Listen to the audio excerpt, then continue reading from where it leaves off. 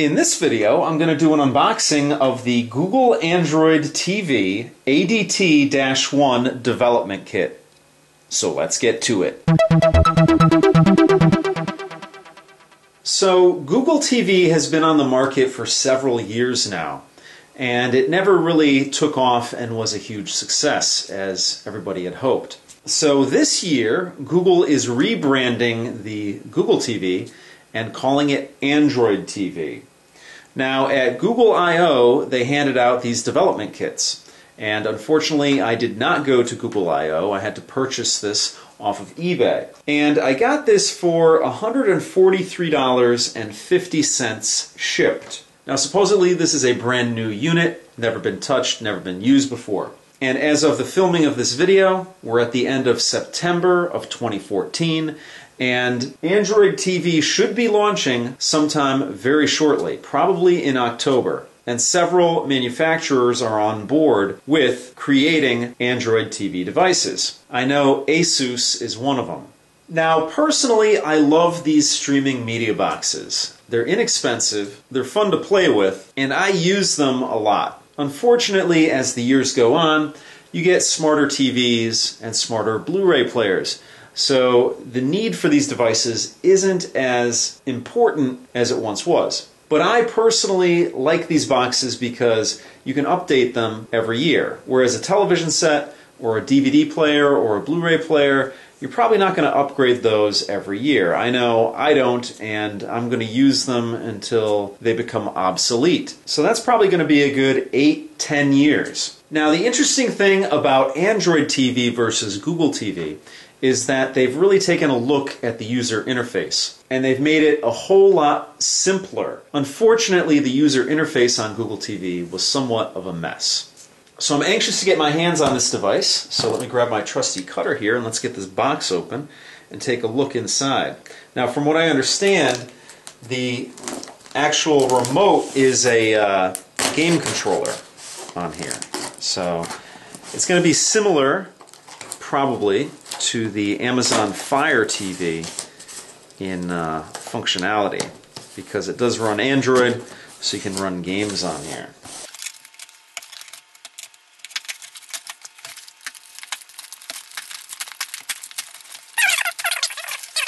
So, as you can see here, it is actually still wrapped. It's still in the plastic wrap here.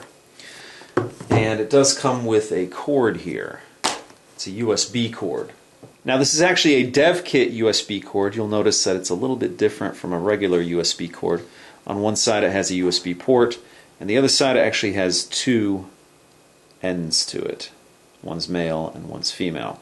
I don't know if I have any use for this at the moment, but I'll keep it handy because I might in the future need it. So here is the box, the Android green with white accents, and it's a pretty plain box here. Not a lot going on, nothing on the back. Let's get this thing open here with this incredibly dull cutter. I don't know if you noticed when I was getting that box open, but this thing is dull. It doesn't even cut plastic. Look at that. It does not even cut plastic here. I gotta sharpen this thing. There we go. So it was similar in price to an Amazon Fire TV because I bought mine with a game controller.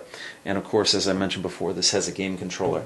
The only thing it doesn't have is a remote, which I would hope you'd be able to use an Android device as a remote. I would assume that's the case at least. So let's get this out of here.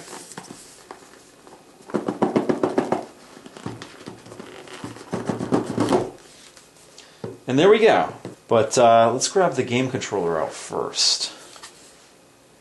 And this is very similar to the Amazon Fire TV game controller. As you can see here, here's the Amazon Fire TV game controller and the Android TV game controller. A little bit different the way they look. You have the offset analog sticks on the Amazon controller, whereas you have the more inline, more like a PlayStation analog sticks here. But they click in. You have your D-pad here, which is a little bit different from the D-pad here, which is just your regular cross. And this you just have your directions here, up, down, left, and right. You have a back button, you have probably an on button, you have a home button, you have 4 lights down here, which would probably indicate that this controller or this system here would support 4 controllers. You have an A, B, and an XY button, same as the Amazon Fire TV. And the Amazon Fire TV has its lights up top here. Now you have your shoulder buttons here, which are glossy plastic, and then your triggers here. So pretty cool. Pretty much everything is a matte black plastic except for the face here and the triggers. Then back here it looks like you have a AA battery compartment. Let's see if we can access that. There we go. Right there. Similar to the Xbox 360. Pretty cool controller, feels nice in the hand. Of course, the Amazon Fire TV has your play controls down here as well. So let's see what else we have in the box here. We have a little welcome thing here. And just basically in pictures tells you how to set it up. And that's pretty simple how to do that. It requires an HDMI cord. And I don't know if it's going to give you one.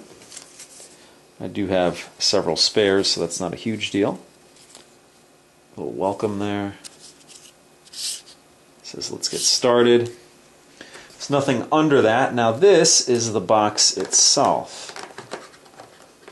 It's got some heft to it, which is kind of cool.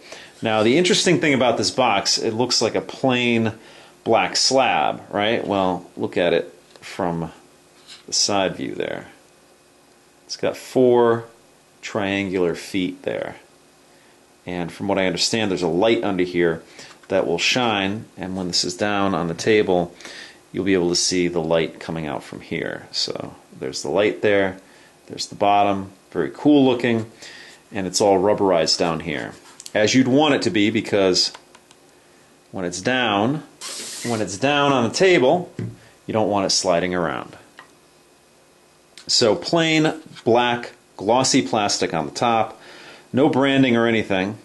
You have a matte black plastic along the sides, and then on the back is where you have your ports: HDMI port, USB port, Ethernet port. This is your power port where you plug your power cord into, and then this is a Bluetooth pairing button. So when you want to pair a Bluetooth device to the Android TV, you click on this button here. Now, from what I understand, this device doesn't turn off unless you unplug it. So it doesn't have an on-off switch. It's an always-on device. Now, it looks like there's a plastic coating on here, but I'm actually going to leave it on there because these things tend to scratch when they're glossy like this. So let's see if there's anything else in the box here. Okay, it does go down another layer. Let's put this to the side. Alright, very nice. So it does give you the power cord, which you would hope. And the plug is not obnoxiously large, it is wide, but at least it looks like it'll fit in a power strip without giving any problems. And has plastic over it. And I'll probably keep that plastic on there, I don't know. But matte black plastic, very nice. Let's see what else we have in here. We have some more instructions, safety information and power adapter, information on the batteries. You do get 2 AA batteries here. And let's see what else, if they do give you an HDMI or not. We'll see if I can get in here. Okay, so you're on your own for the HDMI, which is fairly common. I just actually bought an HDMI cord from Amazon for, I think it was like $6 and change shipped. So they're not that expensive. So let's put the AA batteries into the controller here. And it shows you how to do it. One with the male down, one with the male up. And there we go. So that's the first ever Android TV, model number ADT-1. And again, this is the developer unit, and many more versions of Android TV should be hitting the market sometime this year. So I'm going to put this device through its paces and give you my impressions of Android TV. Now, just for the record, I've owned 4 Google TV devices, the predecessor to Android TV. So I have a good feel for what that product was all about, and I can give you my opinions and contrast the Google TV versus the Android TV. So that's going to do it for this video. If you have any questions or comments, please post them down below. If you like what you see, please subscribe. And as always, if you want to help out my channel, give me a thumbs up, favorite this video, or share this video. And click on the link at the end of this video because I'm going to have a whole host of videos on this device. So thanks so much for watching, and I'll see you guys next time.